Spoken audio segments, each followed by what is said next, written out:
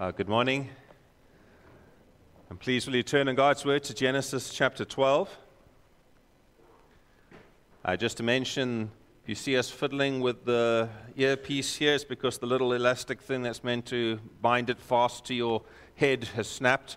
And so it's just a little bit loose and tends to adjust itself. So that's why you see us adjusting it up here. And I'm sure we'll fix that in due course. But we're in Genesis 12. This evening I'm going to be at Kraaifontein Baptist preaching there, and I'll be preaching from the second half of this passage. And then I'll preach the message I'm preaching at Kraaifontein next week here. So in my mind, I'm well entrenched in Genesis 12 now, and I've got a lot more to say than I could actually say in the time given to us. But it really is a glorious passage of the faith of Abram, the outworking of that faith and the imperfections of that faith as well, which we'll come to next week. I'm going to read from verse 1 just for context, and I'll read down to verse 9. My burden this morning is verses 4 to 9. Genesis 12 and verse 1. Now the Lord said to Abram, "Go from your country and your kindred and your father's house to the land that I will show you. And I will make of you a great nation, and I will bless you and make your name great, so that you will be a blessing. I will bless those who bless you, and him who dishonors you I will curse. And in you all the families of the earth shall be blessed." So Abram went as the Lord had told him, and Lot went with him. Abram was 75 years old when he departed from Haran. And Abram took Sarai his wife, and Lot his brother's son, and all their possessions that they had gathered, and the people that they had acquired in Haran, and they set out to go to the land of Canaan. When they came to the land of Canaan, Abram passed through the land to the place of Shechem, to the oak of Moreh. At that time the Canaanites were in the land. Then the Lord appeared to Abram and said, "To your offspring I will give this land."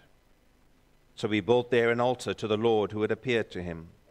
From there he moved to the hill country on the east of Bethel, and pitched his tent with Bethel on the west and Ai on the east. And there he built an altar to the Lord, and called upon the name of the Lord. And Abram journeyed on, still going towards the Negeb. Will you pray with me?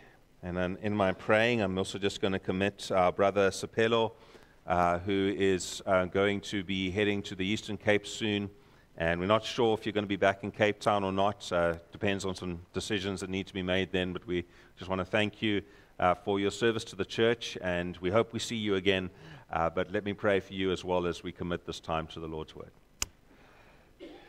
Our Father in heaven, this is your Word. It is the guiding rod that you use in our lives. It is the bread of heaven with which you feed our faith.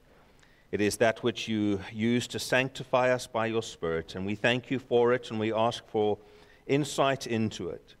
We thank you, Lord, that by your word you do guide your servants, and as our brother Sapelo goes to new pastures, as he sets out uncertain of what the future holds, that you would go with him as well and bless him in the decisions that he must make and give him wisdom, even as we would pray that for ourselves, Lord. We are all collectively sojourners, we are strangers and exiles in this world, and we are destined for a better world, all those of us who are in Christ. And we do pray that you would, by your word and by your Spirit, guide our feet into your will and according to your ways, for your name's sake. Amen.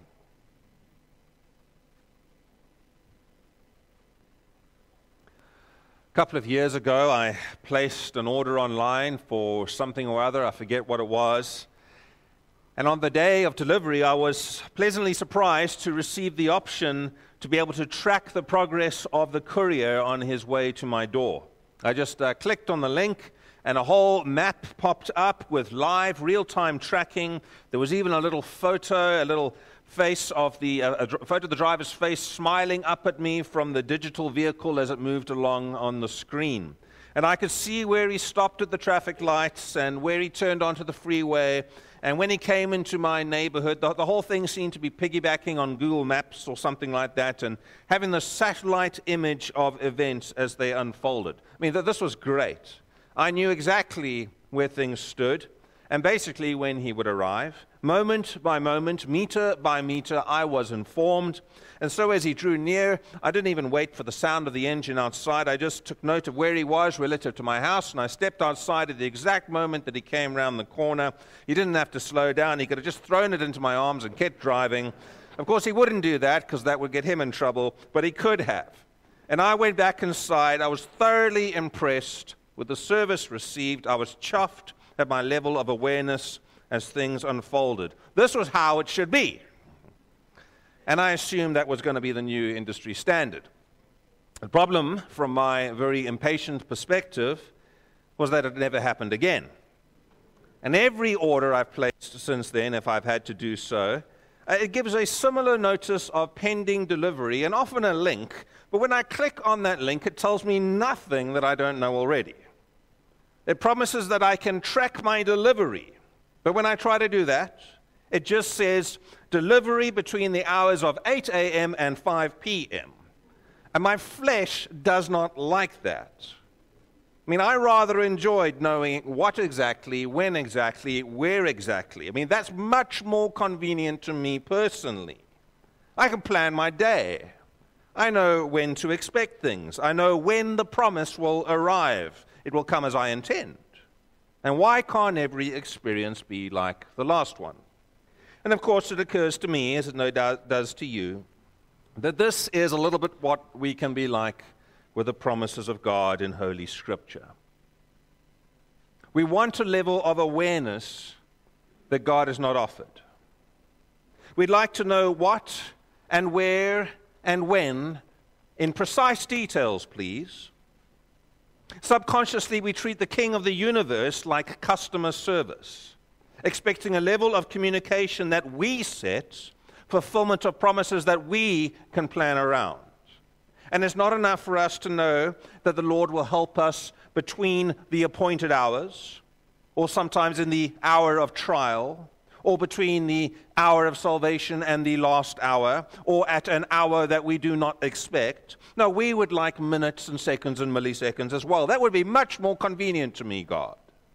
And why can't you just tell me? Why can't I have the details? Why is it taking so long? And essentially what we are saying is, I don't want to exercise faith, when really the promise alone should be more than enough for us. It was for Abram, though later he had more than one speed wobble along the way. We'll get there. But last week we saw that he received a call that would require outstanding faith, and one which came with a host of mighty promises for future blessing. Now we see that faith in action, at least for the immediate context, for a season. And I have 4 points as we go through the text. 2 of them are not explicitly written in the text, but they relate to the text. They arise from the text. And then 2 that are far more directly that follow. The first point is this: an effectual calling such as is always required for God's chosen.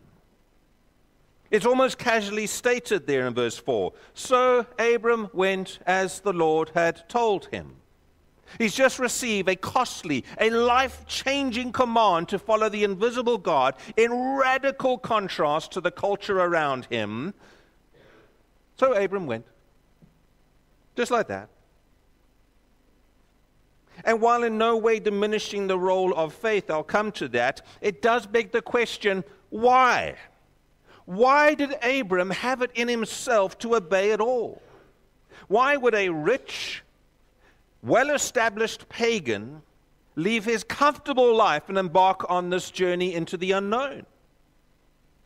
For that matter, why does anyone ever repent and believe the gospel message? Why does anyone follow Christ against the grain, the expectations, the ideologies of our postmodern society? Someone says, well, it's because he had faith. Yes, obviously. But why? Why does he have faith?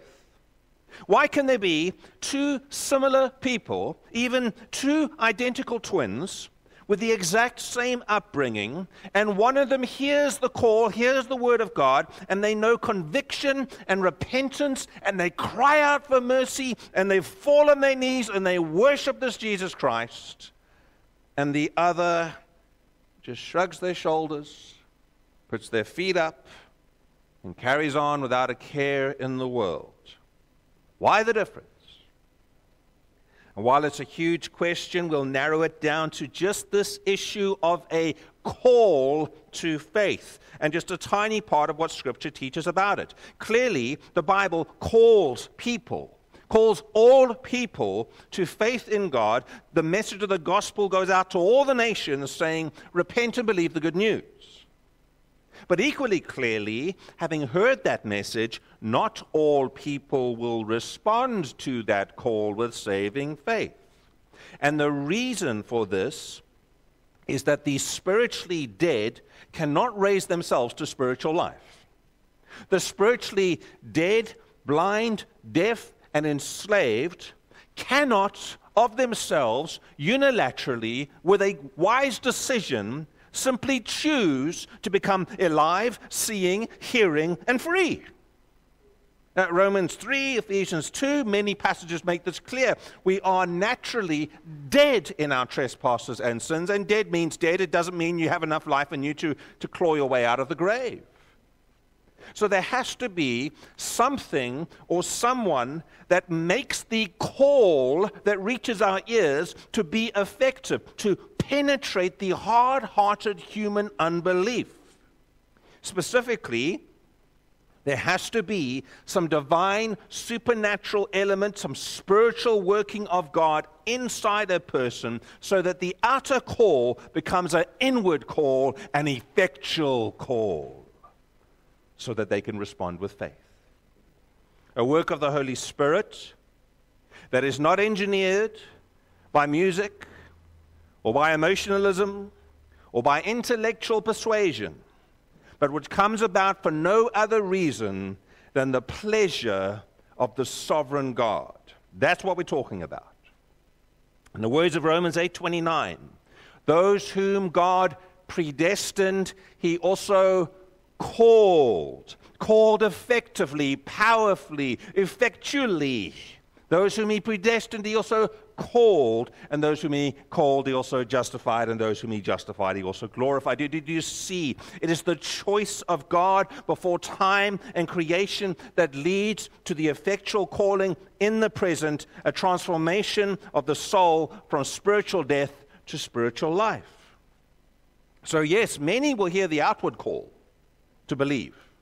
Many will grow up with it in the church, with it ringing in their ears, or they will read about it in books, or they will hear it from their parents, or they will be presented sermon clips on YouTube. They will hear the call to repent and believe. However, in the words of Jesus Christ in Matthew 22:14, many are called, few are chosen. Only God himself, by his eternal Spirit, can make that call to be effective. And never forget that as you read of Abram and his faith. By all means, let's honor him as a man of faith. We dare not do otherwise. And yes, let's learn from his faith. We will do that in a minute. But never lose sight of this. Between the call of verse 1, go from your country and your kindred, and the response of verse 4, so Abram went, between those two great moments in history, there was an invisible working of God born out of an eternal decision to choose the pagan Abram out of all the nations of the earth. Abram did not choose himself. And the same is true to this day. In order for an outward calling to become an effectual calling, in order for a stubborn, proud, critical, or indifferent sinner to actually respond, to surrender their rebellious unbelief and wayward living, the action of God is always required. Ephesians 2, for by grace you have been saved through faith, and this was not your own doing. It is the gift of God, not as a result of works, so that no one may boast. For we are his workmanship, created in Christ Jesus for good works, which God prepared beforehand that we should walk in them. So that's the first point arising from the text, related to the text. Secondly, though, an extraordinary calling such as is rarely repeated in all history. And what I mean is that the calling of Abram has certain rare and unrepeatable qualities. Verse 1 says that God somehow spoke directly, verbally, audibly to Abram. And verse 7 tells us that God somehow visually appeared to Abram. And this is remarkable. As far as we know, it's the first time in 2,000 years since the Garden of Eden that God has done this. God spoke to Cain, and he spoke to Noah, but he appeared to Abram, was seen by Abram. So an extraordinary moment, as are the other occasions in Abram's long life where he does it again, where God speaks with an audible voice, where he appears with a visible physical manifestation, a theophany, or he communicates by some vision. Now, when you read of these things, if we take note of what God is actually saying in those instances, then we're on the right track. But if we look at what is happening to Abram and then conclude that that is how it's going to happen to us as well, we've totally missed the point. There are some things that the Bible describes without prescribing them, without making them normative. In other words, sometimes the Bible is saying, this is what happened. It's not saying, go and do likewise and expect it to happen to you. No, when you read of Peter walking on the water, God is not saying that you can skip swimming lessons and expect to do likewise. It's describing something. It's not prescribing it. When you read that Joshua marched 7 times around Jericho on the last day, God is not saying go march 7 times around your neighborhood and drive out evil spirits. When Peter raised Dorcas to life in Acts 9, God is not telling you to do what an old friend of mine did and stand up in a funeral and command the deceased to rise and walk again. He really did that. Not the walking part, but the guy who stood up and said do it. It didn't happen. You don't take what is described and make it a command. You don't take a miraculous event and make it commonplace, make it normal. That would be to foolishly abuse the text and to strip the unique significance of that recorded moment. Look again at verses 2 and 3. You see, this man Abram, he was not just a regular Joe believer like you or I. I mean, sure, he was like us in that he was a sinner needing grace, yes. But in the purposes of God, he would occupy a place of somewhat different prominence to the average Christian. He will play a greater role than most in the plan to bring the Messiah into the world. The promises and blessings that were granted directly to Abram, they were unusual. They were unprecedented. They were specific, relating to that plan of redemption, the plan to bring Jesus, the Messiah. So I ask you, would it not be extremely arrogant to assume that our role will be as great as his? That God will similarly speak audibly and appear visually to us as though we were Abram? Would it not be a terrible presumption to think that we are so important in the unfolding of God's plans that we warrant more revelation than Scripture has given us? Sure, I know the one who is least in the kingdom of heaven is greater than John, says Jesus, speaking of the privileges that we enjoy under the new covenant. But Jesus was not saying that all the extraordinary events in the lives of Noah and Abram and Moses and David and Elijah and Elisha and others would now somehow become routine occurrences. He was not saying that we would occupy positions of equal importance in God's dealings in history. So too here with Abram. This is an extraordinary calling. It is beyond ordinary. The Lord's audible speaking and visual appearing to Abram was not going to be commonplace. It was not going to be regularly repeated. Quite the opposite. It would be exceedingly rare, even in biblical times. In the 175 years of Abram's life, nearly 2 centuries, that there are only a handful of key critical occasions when God does this, sometimes separated by decades in between. And likewise for the other major characters of the Old Testament. Few of them could claim any such miraculous event or moment as Abram could. And fewer still could claim it more than once.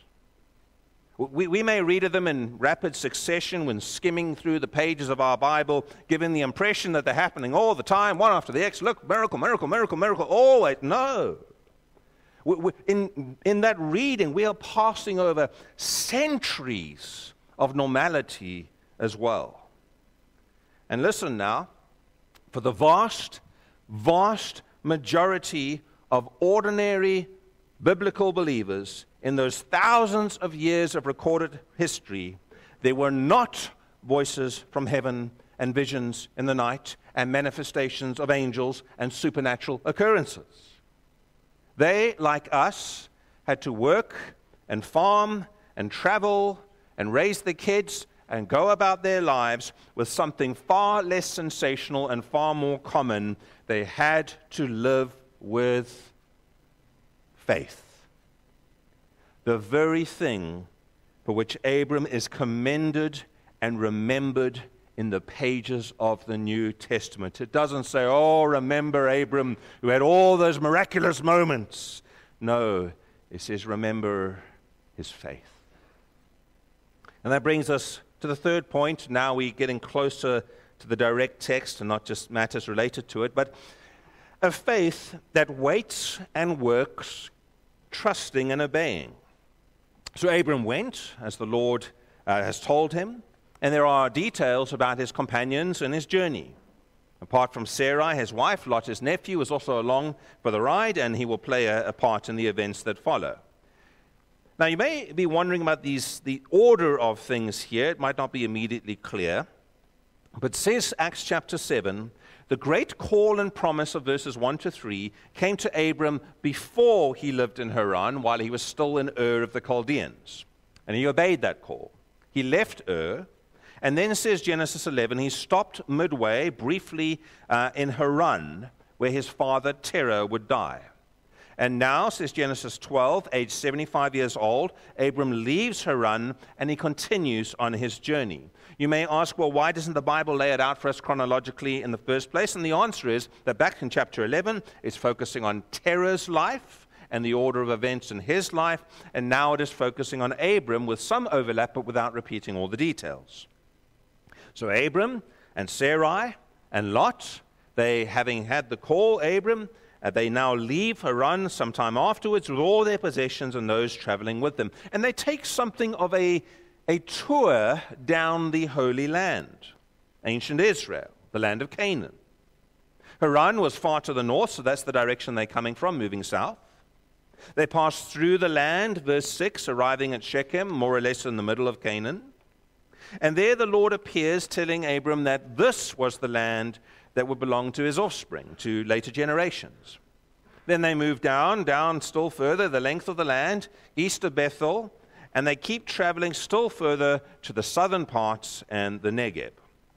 Now, why didn't Abram just simply stop somewhere along the way and settle permanently? Verse 6, because the Canaanites were in the land, and they wouldn't take kindly to Abram just taking over. But there's more than just that, because behind this earthly problem of the Canaanites was a heavenly decree that it was Abram's descendants that would inherit the land, not Abram himself. Abram would sojourn. He would live as a stranger, a foreigner here, as the literal wording of Hebrews 11 has it. So this land, which God has given him in this momentous moment, would be Abram's land by right of promise, but not yet by actual experience, or rather Abram's offspring.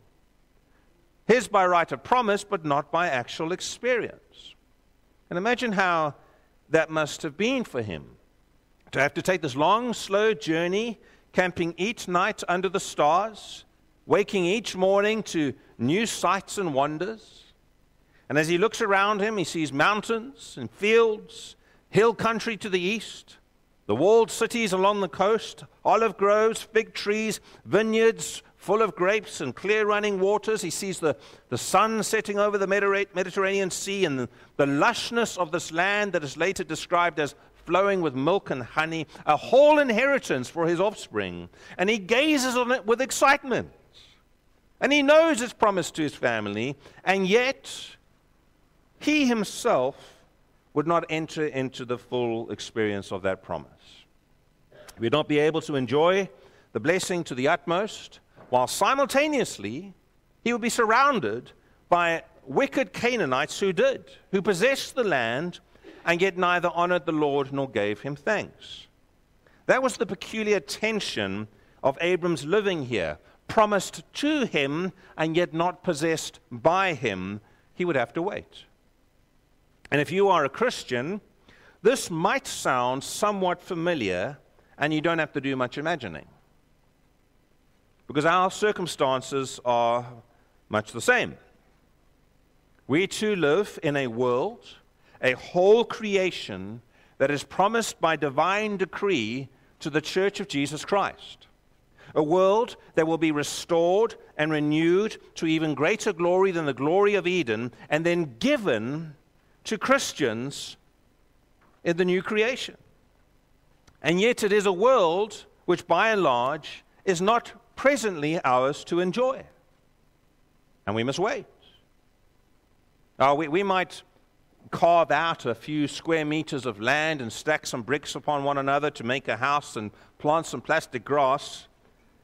We might own the few top layers of dirt for a quarter acre or less without even having the deeper mineral rights and still have to pay rates and taxes on the land that you own. But the greater glory of the whole earth, and indeed the whole universe, is not yet in our possession, nor is it meant to be in this present age.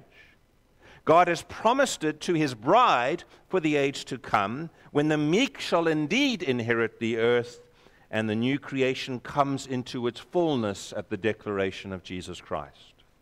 But for now, for here, we, like Abram, just live with a promise.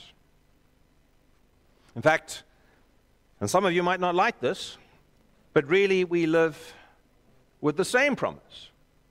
Because Hebrews 11 and Galatians 3 tells us that Abram's understanding of this promise of land looked far, far beyond the boundaries of Israel and Canaan, and he saw it as being for a heavenly country with his Gentile spiritual offspring included, side by side with believing Jews. So take your eyes off the Prophecy Watch channels. Get away from get away from all the articles and fear-mongering about the Middle East, and lift them heavenward. Lift them to the heavenly country that Abram took this promise to mean, and enter into the same hope that he had. You don't have a big house by the sea. It doesn't matter. You won't be able to afford that trip to that island getaway and those scenic azure waters and beaches, or that pilgrimage you always wanted to take into Jerusalem. Don't worry about it. Doesn't matter if you can't go. You're forced to rent because you can't afford the escalating property prices in our city. Take heart. 20, 30, 40 years from now, you will enter your heavenly country of a whole rebirthed new creation in which there are no taxes, bureaucrats, bylaws, wars, pain, suffering, borders, or even the need for money, because it all belongs to Christ and his bride, the church.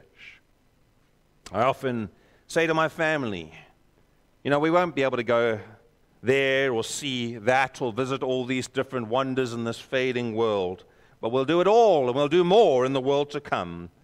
And the best of all is that we will see the Lord. Won't that be a glorious day? So Abram waited.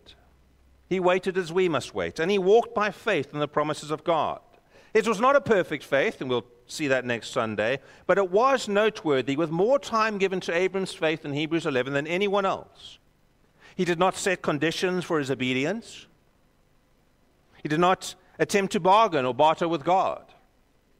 He didn't say, Lord, if you get me out of this problem, then I will obey your call.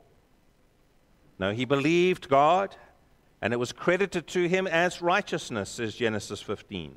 He was Abram the man of faith, or Abram the believer, or Abram the faithful, says Galatians 3, verse 9. His faith was active. It was working. It wasn't idle. It wasn't nominal.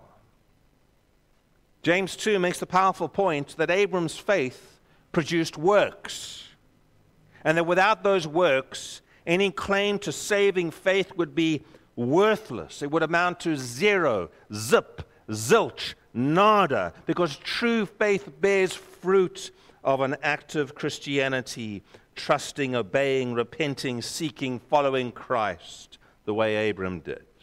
Again, not perfectly, not without falls and stumbles, but certainly there is a visible sincerity that walks before the Lord and waits on the Lord and works out one's salvation with fear and trembling, recognizing that it is God who works in us both to will and to work for his good pleasure.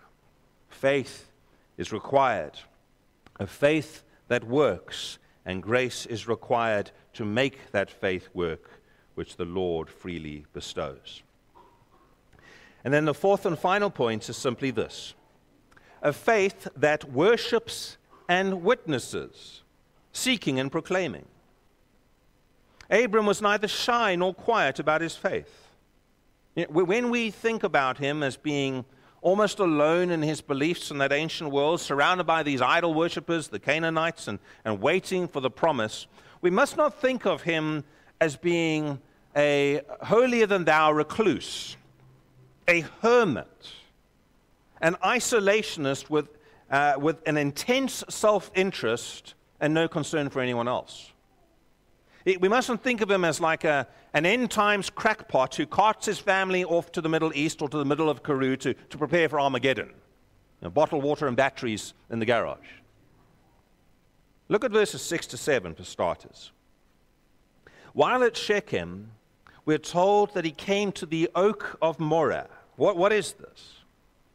Well, the word we have translated oak is the word for terebinth tree, and the word Moreh, which is clearly a place, is the Hebrew word for oracle giver or teacher. So simply put, the oak of Moreh was a place of ancient Canaanite ritual and worship, a place of pagan divination and fortune-telling, as was common in the dark days of the Old Testament history. Even sometimes in Israel's history, God rebukes them for desiring the oaks and terebinth trees in Isaiah 1:29. This is where mystic revelation was sought and otherworldly trances were entered into. They went there, they wanted to have some of that oracle-giving, prophecy-making sensationalism, that ecstatic religious experience that the Canaanites used to have, dancing around the trees until they had visions and dreams for themselves.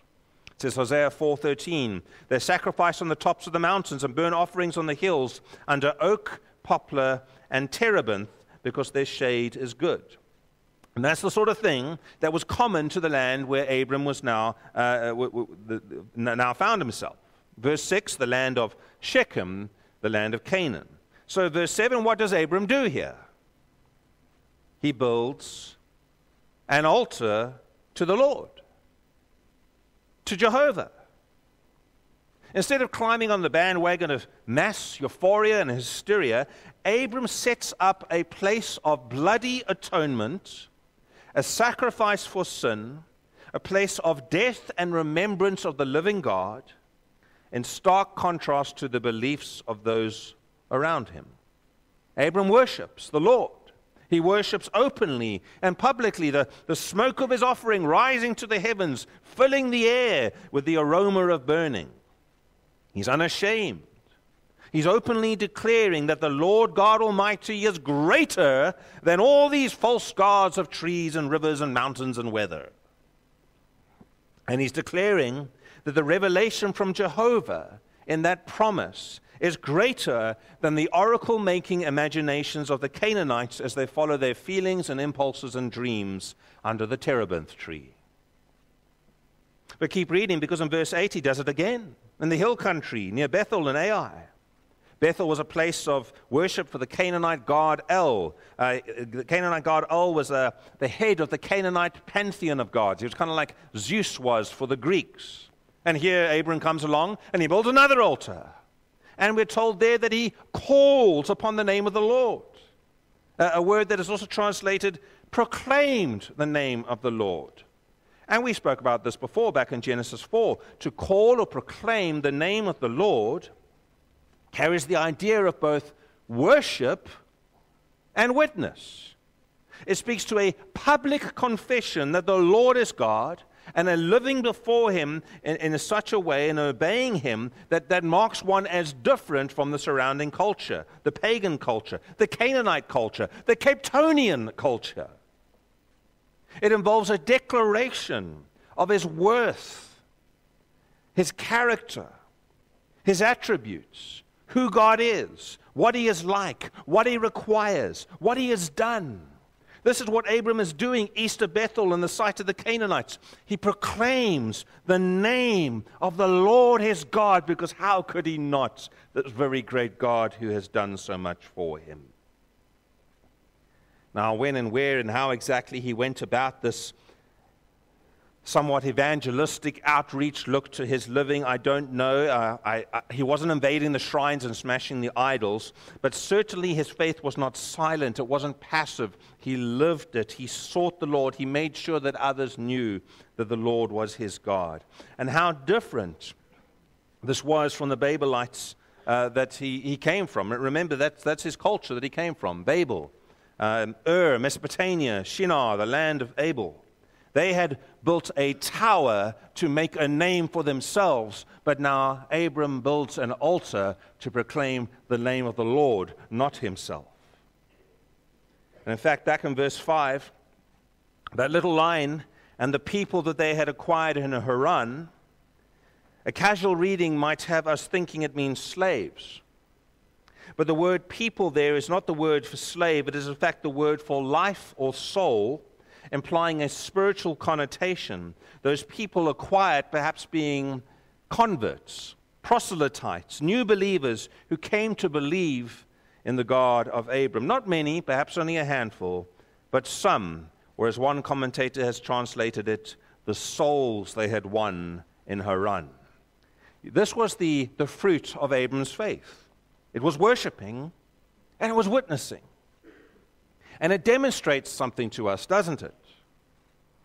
It shows that biblical faith is not just me and Jesus, just me and Jesus, no one else, just me and him. It's very private, you know. That's ridiculous. The faith that God commends is not the pseudo-Christianity of rampant Western individualism that has nothing to do with others, that makes a church a quick pit stop on Sundays before getting on with one's business. Rather, authentic Christianity actively seeks and worships God and intentionally engages with others around the matters of the gospel. Both other Christians and one's local fellowship, unless you're going to turf out the whole New Testament, and engaging with the lost by way of witness and evangelism. Faith does not close itself up in a tent or lock itself up in a home in a middle-class suburb. No, it worships and it witnesses. It reaches outwards. And if, on another occasion, in another part of Scripture, we might call the extrovert to repent of imposing too much of themselves on others, in this part of Scripture, we can certainly call the introvert to repent of not giving enough of themselves to others in the expression of biblical faith. So as we wrap this up and come to a conclusion, let me just say, this is the example of Abram, an example of faith that is waiting and working and worshiping and witnessing.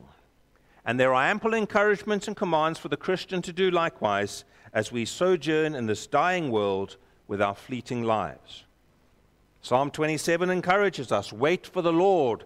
Be strong and let your heart take courage. Wait for the Lord. Ephesians 2 speaks of the works that God has prepared beforehand for us to walk in. Hebrews 10 says, do not neglect the assembling together of the saints, but to encourage one another. And all the more as you see the day of Christ drawing near. We serve the Lord in this world while waiting for the next. This is not a holiday. As someone has said, the world is not a playground, it is a battleground. 1 Corinthians 10 reminds us of the lifestyle of worship with which all Christians must approach their living, whether we eat or drink or whatever we do, doing all to the glory of God. So in our jobs, our homes, our schools, our varsities, our churches, on the sports field, amongst friends, amongst enemies, we are to be ambassadors for Christ. We proclaim His name. We pray for workers to enter the great harvest. How will they call on Him whom they have not believed? And how are they to believe on Him of whom they have never heard? And some of our efforts, and take note of this if you're expecting instant results, some of our labors will not see fruit in our lifetime, but only in the years and years that follow. Both Scripture and church history is full of examples of Christians who plodded along, being faithful year after year, decade after decade, and the fruits of their labors were reaped by generations that came after them, and not themselves. Sometimes in the providence of God, our own part is smaller than we would like to imagine. And it is the next person who will see the results that we long for, one sowing, another watering, but the Lord ultimately giving life whensoever He desires. And this is something that is near impossible for our impatient culture to understand, conditioned as we are to instant everything. Fast food, real time, quick access, instant coffee, same-day delivery, priority boarding, live tracking, couriered straight to my door. God has bound Himself to no such terms and conditions or obligations. People may set their plans and programs and visions and ambitions, but the Spirit works and goes wherever and whenever He wills. And if history is any judge, most often He works slower than Western man would like and is accustomed to, and quite independently of our schemes. And it is the simple things, the humble means of prayer and gospel proclamation and Christian love one to another and faith in the face of trial. This is how God is pleased to grow a Christian and to advance His kingdom. We must learn from Abram, waiting for the promise, his eyes on heaven, his feet on earth, his walk with God. And know as you do so that the greatest glory of all, our highest anticipation, our most fervent hope, is not in the land, not in the land of Israel, not even in the new creation itself, or whatever riches or wonders await there, but rather it is in beholding the glory of the triune God whom Abram heard and Abram saw. It is to live with this great God in the everlasting ages to come. That's what excited Abram more than herds and lands and houses and holidays and camels and cars. That's what he lived for. He and Sarai died in faith, not having received the things promised, but having seen and greeted them from afar, and having acknowledged that they were strangers and exiles here on the earth. For people who speak thus make it clear that they are seeking a homeland. If they had been thinking of that land out of which they had gone, they would have had opportunity to return. But as it is, they desire a better country that is a heavenly one. Therefore, God is not ashamed to be called their God, for He has prepared for them a city. Will you pray with me? And next week we'll continue with the story of Abram and his faith.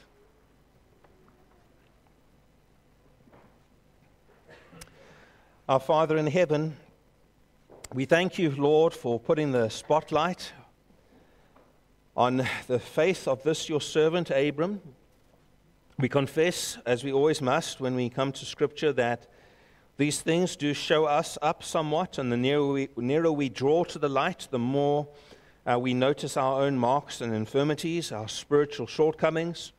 And so we ask you, Lord, that with that same powerful working of your Spirit that effectively called Abram, that you would effectively work in our lives to sanctify us, and to make us to be servants that are willing and working and waiting and worshiping and witnessing until the day that you come for us, or the day that we are taken to glory. We ask, Father, for grace, as we must always do, for we feel our fleshly weakness, even as Abram would be shown to be only a man, and we'll look at that soon. But Lord, we pray, as always, for your help. In Jesus' name, amen.